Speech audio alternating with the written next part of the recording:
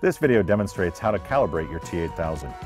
You will need to calibrate your printer every time new media or new ribbon is installed. The T8000 can also be set to automatically calibrate on power up or when the head is closed based on your setup preferences. First, you'll need to identify the features of the media that will be used. This could be the liner in between the labels, a black mark on the underside of the label, or a notch or a hole.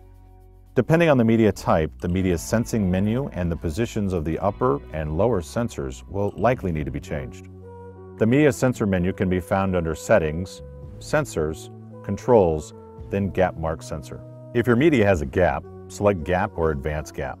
If your gap media has a dark back, then select Advanced Gap. If your media has a hole or a notch, select Advanced Notch. If your media has black marks, select Mark. If your media is just a continuous roll with no label length indicators, select Disable. After loading the media, move the upper and lower sensors so that they are in the path of the label length indicator. For pre-printed media, avoid positioning the sensors in line with the pre-printed area in order to avoid a false reading.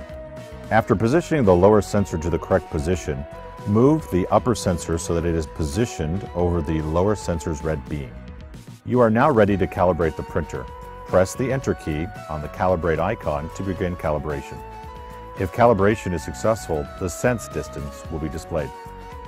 If the calibration fails with a gap not detected error, make sure that the upper and lower sensors are in the correct location and the correct media sensing feature is selected in the Gap Mark menu.